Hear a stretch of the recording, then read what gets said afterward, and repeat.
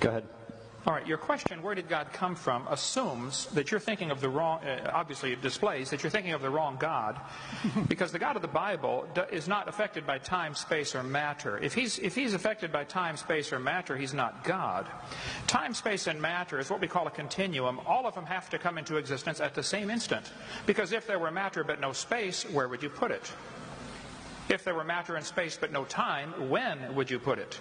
You cannot have time, space, or matter independently. They have to come into existence simultaneously.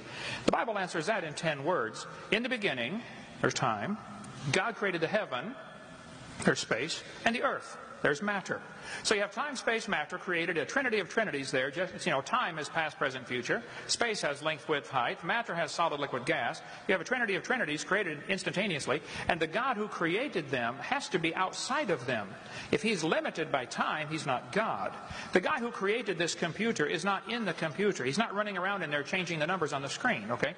The God who created this universe is outside of the universe. He's above it, beyond it, in it, through it. He's unaffected by it. So the concept that a spiritual force cannot have any effect on a material body, well then I guess you'd have to explain to me things like emotions and love and hatred and envy and jealousy and rationality. I mean, if your brain is just a random collection of chemicals that formed by chance over billions of years, how on earth can you trust your own reasoning processes and the thoughts that you think? Okay, so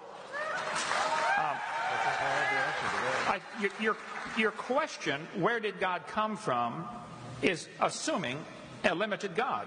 And that's your problem. The God that I worship is not limited by time, space, or matter. If I could fit the infinite God in my 3-pound brain, he would not be worth worshiping, that's for certain. So that's the God that I worship. Thank you.